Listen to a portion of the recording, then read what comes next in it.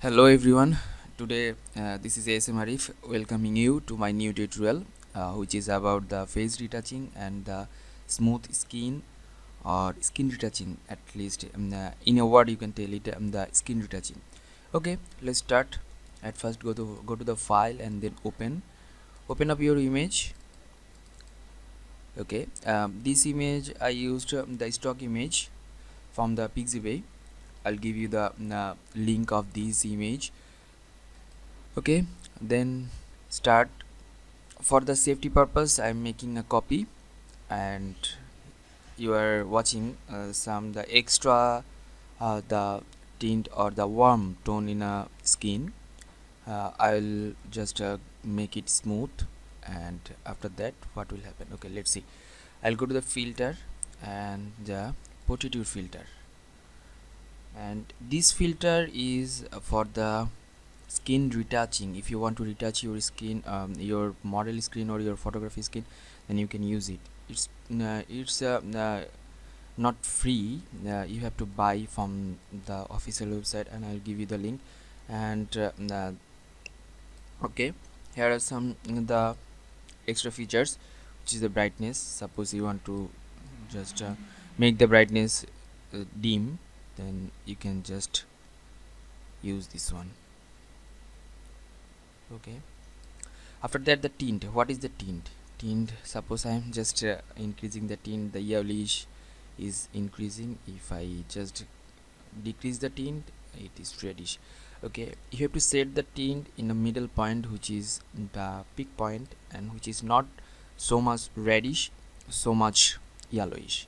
Okay, warm tone, you know that the warm tone. What is the warm tone? Okay, the cool tone. Good, I'll make it a little bit cool. Sharpness the and softness. Sharpness, you know the sharpness. Okay, if you want to make your image more sharper, then you have to increase the sharpness, and if you want to reduce the sharpness and increase the softness, you can make it increase or decrease. Okay, I want to sharp it, that's why just looking. I hit OK. Okay, this one is the previous one, and this one is the now the present one. And now I'll go to the filter and camera raw filter, and after that I will adjust the light, which is extra light from here, and I will uh, just adjust all the things. Okay, I will increase some exposure and give some contrast, and give some just decrease the highlight. After that I'll give some shadow and the blackish, the blacks. Okay, that's good. After that I'll just increase the clarity and warmth or variance, and the saturations 2% is enough. Okay, then I'll go to the amount of sharpness and luminance. Reduce, I'll give some luminance. The noise reduction luminance is 20, and the color 20. And then the HLS, what is HLS? Hue, saturation and luminance. You know, hue is the grade, or no, or the scale of the color, which is the red, starting red and ending in a yellow.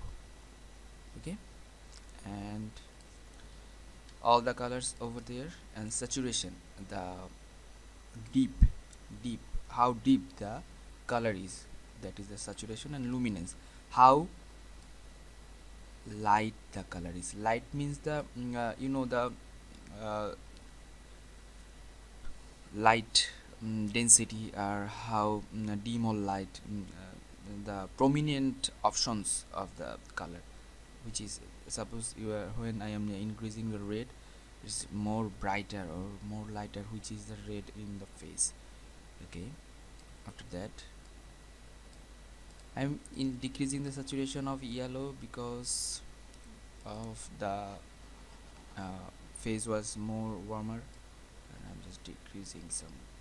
Okay, giving some yellow. Look at that. When I am just decreasing the yellow, it's okay. I'll adjust this one.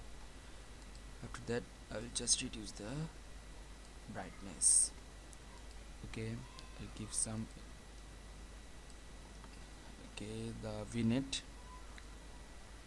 vignetting. Okay, hit OK. This one is our the main image and the final image. Now I will add some gradient map, which is the blue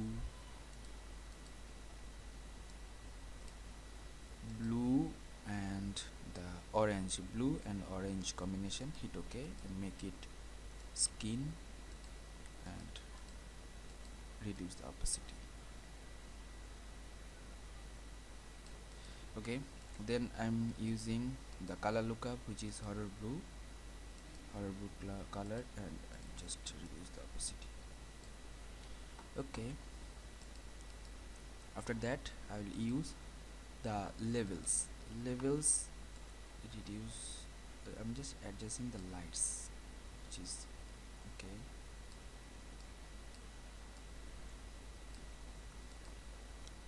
And after that I'll go to the curves,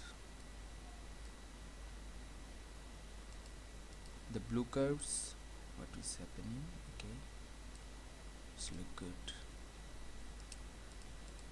The previous one is like that, and after using the face retouching and other things, this one is like that. I think this one is good. After curves I will reduce the curves opacity, and I'm making group all the things by pressing Ctrl G and Ctrl D. I merge in the group, and I'll go to the filter and camera raw filter again, and then here is some ever exposed area, and I will just reduce the highlight and reduce the saturation of the orange and yellow, increase the saturation of red and luminance of red, giving some luminance. Hit OK. This one is more realistic than the previous. This one is too much warmer, and this one is too much skinny and the smooth. If you want to add some the gradient map, then take a new layer after that and go to the gradient, and I'm using this one, and like that, make it skin. Okay, if you want to change it, you can change from here. I'll give the cyan, hit OK, then delete this layer, take another layer and give this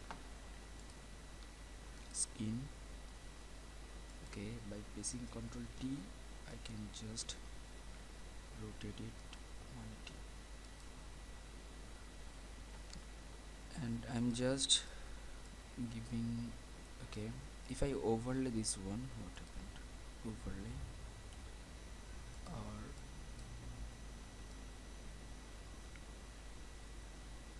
this one is good.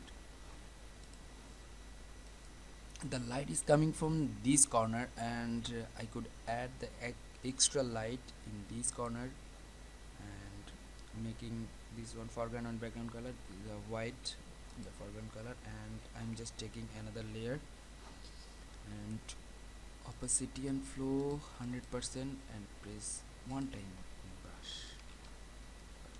Ctrl T, and use this. Okay, if you want to use the another color, and then go to the cyan option,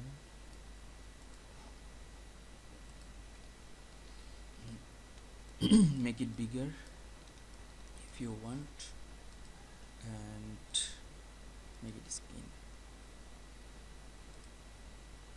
This one is good, no need to add the extra light over there. It's good, and you can use some the color lookup, and which is the Fuji filter, or the fog night, or horror blue. Horror blue is good, the difference from the other things.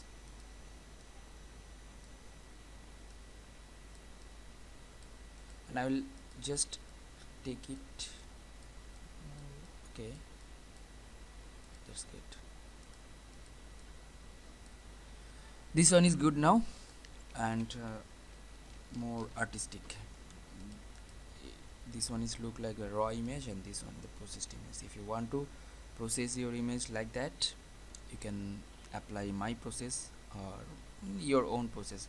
I'm just told all the things which is work over there. Thanks for watching.